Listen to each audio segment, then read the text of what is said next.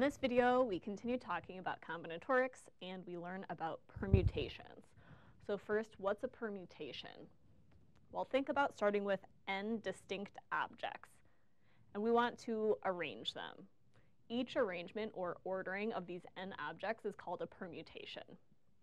Now, if we only want to choose some of the objects and then arrange them, then we can call this a permutation of length k. So imagine we have n objects, and we want to select k of them and order those k things. So it will be important that k is less than or equal to n because we can't have an ordering of more objects than we started with. So each arrangement is a permutation of length k.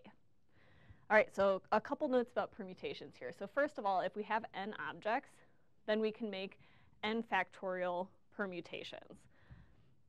Second note is if we start with n objects, the number of permutations of length k that is possible is, we write it n capital Pk, so n permute k. So what this is equal to is n times n minus 1 times n minus 2 times all the way through to n minus k plus 1. Or if we want to write that more succinctly, we can say n factorial divided by n minus k factorial. All right, so how can we think about this? Well, we will use the multiplication rule. So if we are choosing k things out of the n, well, when we start at the very first slot here, we have n different ones to choose from because we haven't arranged any of them yet. So we have n different ones we can choose from. So in other words, there's n options here. Now, we've placed one, and we have n minus 1 things left. Then that means that there are n minus 1 different choices we could make to put in the second slot. So that's how we get this n minus 1. Similarly, when we get to the third slot, there are n minus 2 objects left, so we have n minus 2 options. And then finally, when we get to this last, or in other words, kth spot, then we have n minus k plus 1 different options. So that's our little proof and intuition for why this is true. So now that we know the definition of permutation and know a couple properties about it, let's calculate some probabilities, or actually calculate some permutations. So we're going to calculate some permutations. So in this first example, imagine that you have 100 records, and you can put 3 of them on a special display in your dorm room. So you have a left spot, a center spot, and then a right spot. How many different displays are possible? Well, this is a ordering sort of problem, so we're going to use permutations.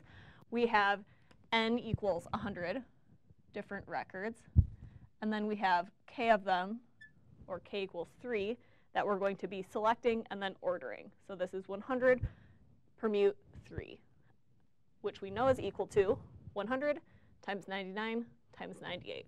And again, we can think about it as, if we start at the left, we have 100 options, 100 different records we could choose. In the center spot, we have 99 records because we've already placed one. And then once we get to the rightmost spot, we've already put 2 down, so that leaves 98 records to choose from. So that's how we get 98 for the last one. All right, next example. Imagine that I have 2 students who cheat together on exams. So imagine that I try to prevent this by using assigned seating. Imagine that they have 28 classmates. So in other words, there's the 2 cheaters, the 28 non-cheaters, giving a total of 30 students. Now imagine I have a very funny classroom. All the students just sit in one long row. How many different seating arrangements would place the 2 cheaters together?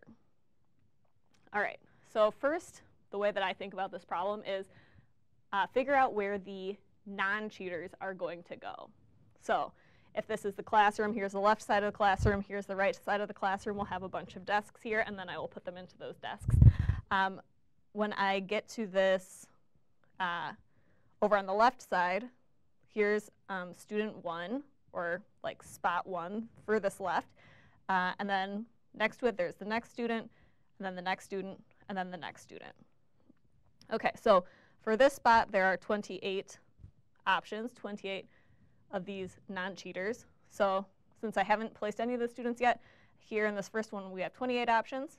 Then we have 27, 26, 25, blah, blah, blah, blah, all the way until we get to the very last spot. There's only one non-cheater left, so there's only one option here. Okay, so now we have placed the non-cheaters, and we can go and figure out how many places could we put the cheaters. Well, we could put the cheaters over on the very left side of the classroom. We could put the cheaters between the leftmost student and the second to leftmost student. We could put them between the second student and the third student. We could put them between the third student and the fourth student, and so on. Keep going between the 25th and 26th, 26th and 27th, 27th and 28th, or we could put them on the far right side of the classroom, on the right side of the 28th student. So if we count up that number of spots, then we get 29 different options. So there's 29 different places that we could put this clump of 2 cheaters. And now, once we figured that out, we can arrange the 2 cheaters. So do we want cheater 1 on the left, or do we want cheater 1 on the right? So there's 2 ways to arrange them. So we have just 2 options for who goes on the left and who goes on the right. So now we can put this all together with our multiplication rule. We have 29 ways to arrange the cheaters.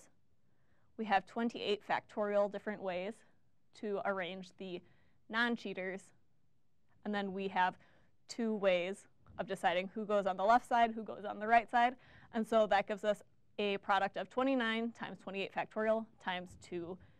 And that's how many seating arrangements would place the cheaters together.